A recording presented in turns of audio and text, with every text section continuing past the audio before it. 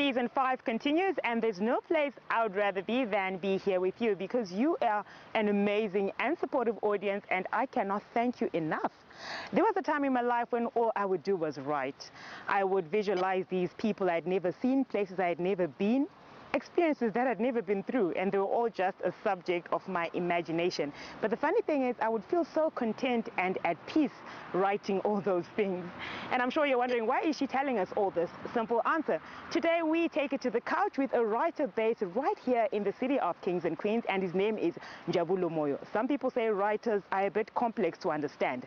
Take Shakespeare, for example. He was a weirdo, yet he was a genius at the same time.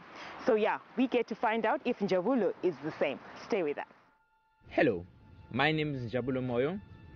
I'm a young motivational speaker, author, transformer, a life skills coach. Join me today as we speak about moments with Njabulo Moyo. Photographers often say a picture says more than 1,000 words, but I think writers would disagree with that. Am I right, Njabulo? Indeed, I believe that writers through words we say more than 1,000 words, probably a million words through the art of writing. Like Chinua Achebe rightfully notes that writers give edicts, they do not prescribe. So what we exist to provoke, to prune society, to get society thinking of its own solutions. You're already on the go. Welcome to the program. Thank you so much, Nisha. How are you feeling? Feeling very much elated. Njabulo, off-stage you described yourself as a motivational speaker. And I must say that's a title that a lot of people are giving themselves nowadays. Yes. But what is motivational speaking, and how does it benefit individuals, groups, and companies? Motivational speaking is an art, but beyond it being an art, I believe that it is a calling. It is a calling from God for people to go out there, transform lives, speak to the inner man, give them hope, give them faith, give them love, and give them a reason for existence. Njabulo, do you feel that some of the sessions that you've given to people have actually changed or improved their lives? Because there's always the what happens on Monday syndrome, whereby let's say you gave the talk on a Friday, and people get to Monday and it's like nothing happened and everything is back to normal.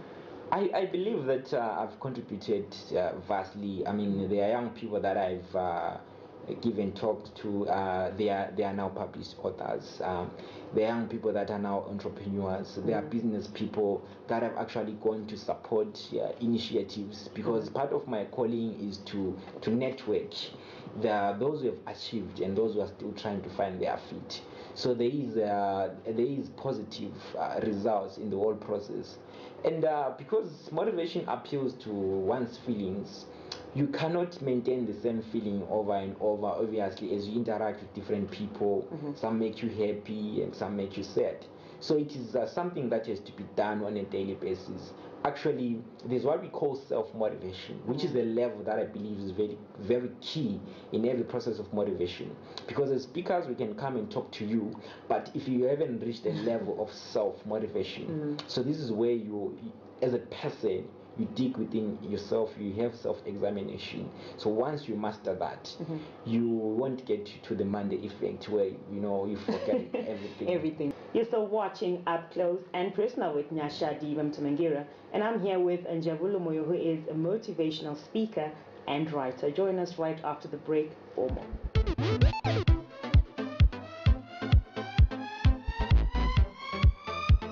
Welcome back. You're still watching Up Close and Personal, and you're still with Njabulo Moyo, and I'm here with Njabulo Moyo. How are you finding the show so far? It is a great show. Actually, it gives us an opportunity, to share the stories that we have in life, which I believe they inspire different people of different magnitudes. So it is a good platform. Oh, actually, I forgot to comment earlier on about your interesting dressing.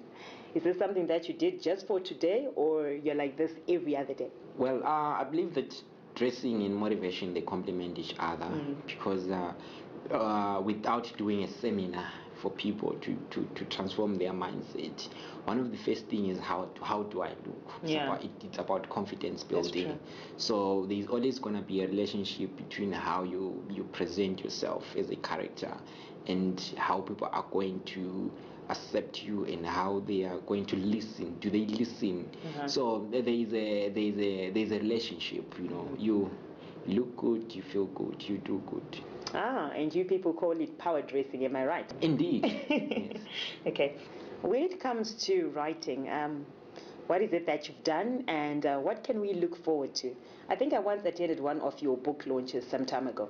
Well, as a writer, I have a blog that has been running for quite a number of years now. It's got over 25,000 followers, and I must say that I have a lot of following in the US, in the UK, and Zimbabwe is always number 3. But you also have some countries, Ukraine. You have followers in Ukraine, countries that you don't really imagine. So in terms of writing, there's a transition between me as a writer and now I'm an author. So once you get published, you go publish. Okay. Now I'm at the point of being an author, and as an author I've produced 2 motivational poetry anthologies, with the first one being African Sketches, the second one is called Sketches from My Soul. So you find that there is a deliberate attempt to connect everything, the first book and the second book. In poetry, I try and use poetry as a facet of motivation. Generally, you have your praise poetry, you've got your protest poetry, but I do motivational poetry, which I think as an artist, I'm kind of introducing a new genre within the industry. And the current project is a prose, it's a book called Motivating the Inner Soul. So I've kind of moved away from poetry. Now I speak to the soul. There's a lot that is engulfed in the soul.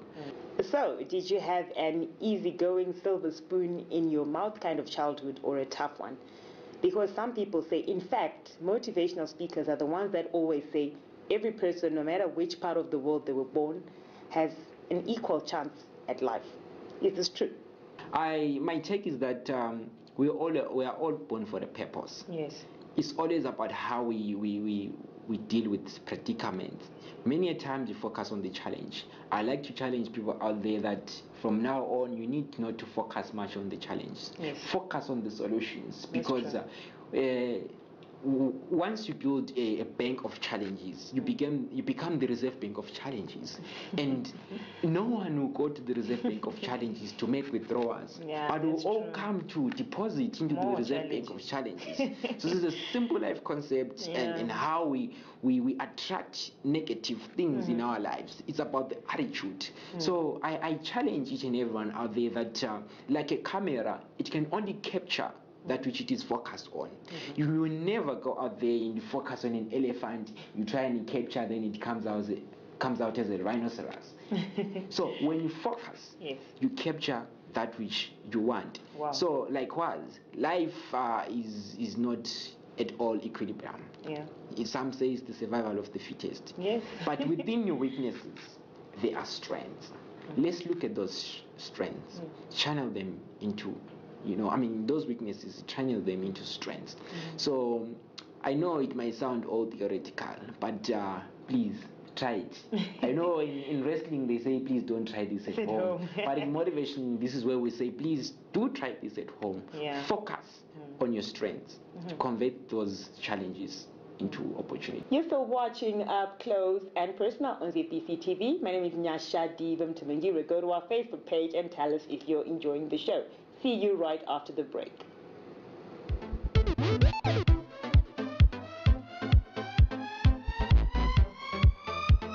Wherever I happen to meet you, you're always wearing something interesting. What's it then? I'm more into African print. I can say I'm celebrating being African. I'm tired of celebrating European style. Okay, that's an interesting way of putting it. So tell me, how did you meet Njabulo, and how long have you known him? Okay, well, I can say it's been 2 years now. We met at a Soul Child shoot. Where they were being ambassadors of the South African youths who are based in South Africa. So tell me, what is the one character trait that you admire the most about your friend? What I can say about Njabulo is humble, though I like. I don't want people pompous, exactly. Because what I can say, we are like the fish. We can't survive without the water. So you must always be humble all the time. So what can you say is the craziest thing that he's ever done? What I can say was in the Middle East, in Lebanon, where he ate raw meat. yeah, in the name of culture, in the name of fitting the culture of the Middle East guys. Yeah. So it was funny. Okay. So when you're in Rome, you do as the Romans do. Exactly. Yeah, but Rome it. I don't think I would do that. Yeah, no. The show continues, and I'm now with yet another of Njabulo's friends. How are you? I'm so much well. And you are? Yeah, I'm Jonah Nyoni. Jonah Nyoni, okay. So Jonah, why you as a friend? Why me as a friend? Yeah. And even on this show, I mean, yeah, shows you guys are quite good friends. Why you? In Njabulo, we've done a lot of projects together. Number one, we've authored a book together called Success Within Reach.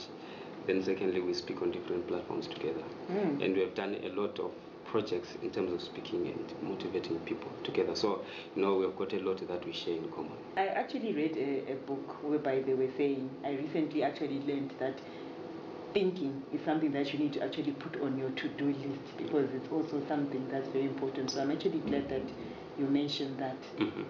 So maybe to add on that, one author by the name of Bob Proctor, he says, hey, I like that guy. Yeah, he says 2% of the people in the world think, then the other 3% think they think, and the 95% they'll rather die than think. So so I think Njabulo is in the 2% of the people that think. Okay. We are back to Njabulo, the man of the moment, and we're about to wrap the show up. How have you actually found this show?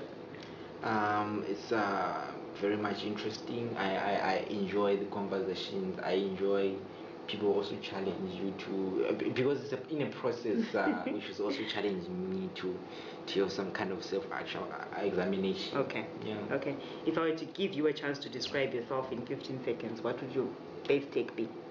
I'll say I'm an ambitious person, social extrovert, always willing to try out new things, to achieve results, and also to move with others in the 15 seconds. Time up. Okay, what else are you passionate about? I know you're passionate about motivation, writing, but what else are you passionate about? I'm passionate about life skills coaching. I do leadership facilitation. So basically, I'm into team building, the outdoors. This is the outdoors part of me, because most of the things with the activities and all the games and stuff. Yeah, I can do that. Actually, I've been trained in quite a number of institutions. Wow. Including the Salvation Army Leadership Training College of Africa. Okay, so who have you looked up to the most in your life, and why? Well, Milton Kamwendo, he outstands to me. I don't have much of incidences in terms of meeting him, but he's always been a distant mentor to me. Wow. From early childhood to have been in touch. Every time I have a conversation with him, he gives me the energy to keep on going. Yes. That's really nice. It's been an amazing show, and I'm glad to have had you on the show. Thank you very much. Stay motivated for greatness. Yeah. We have spent an entire 30 minutes with a motivational man, Njabulo Moyo. Now let me motivate you a little. No matter how hard it is, never give up. Just think about how far you've come and how badly it is that you want whatever it is that you want. To comment about today's show, you can go to our Facebook page, and it's Up Close and Personal on ZPC TV, or you can go to my Facebook page, and it's Njabulo, or you can follow me on Twitter at NashDiva. Guess what? If you miss out on today's show, you can actually get some snippets of all the action on our YouTube channel. In the words of Jim Beggs, before you put on a frown, make absolutely sure there were no smiles available. My name is Njabulo Moyo, and you've been watching Up Close and Personal. Thank you for listening.